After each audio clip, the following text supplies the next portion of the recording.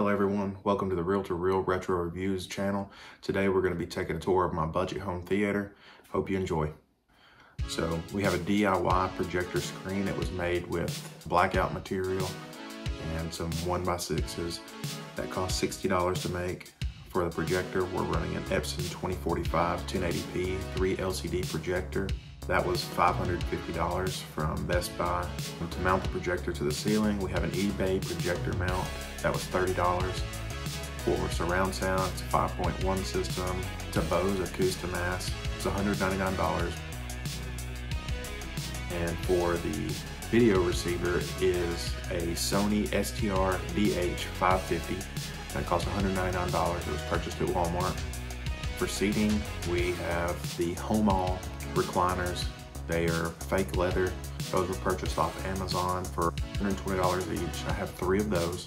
These seats did not have cup holders in them, and the arms were not big enough to insert cup holders, so I did have to make my own console that fits in between the seats, and I purchased stainless steel cup holders from eBay. Those were $20 for the set of 4.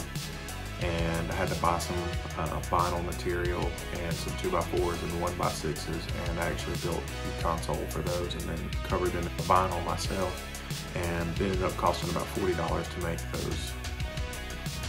So in total, with the projector, Blu-ray player, receiver, speakers, projector mount, everything you would need just to watch a movie, we're looking at $1,580. Which is not very bad at all. All right, everybody, so inside of this room right here is something very special. This is actually a closet. This is probably my favorite thing about the theater room, and that is a huge movie collection. So this closet is the closest thing you'll get to having a blockbuster night in the year 2021. So let's take a look.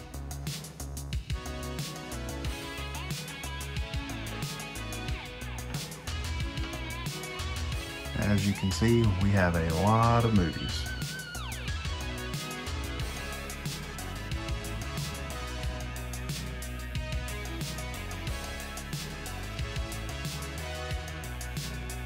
At last count, we had over 900 movies. And it's been probably a year or 2 since we've updated our count.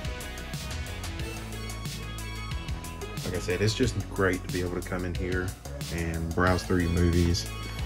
Just, you know, see something you like, read the back of it, and decide if you want to watch it. It really brings back that blockbuster night feel. On this side, we have our popcorn machine. We have some movie props, some movie memorabilia. Have some stuff autographed by Burt Reynolds.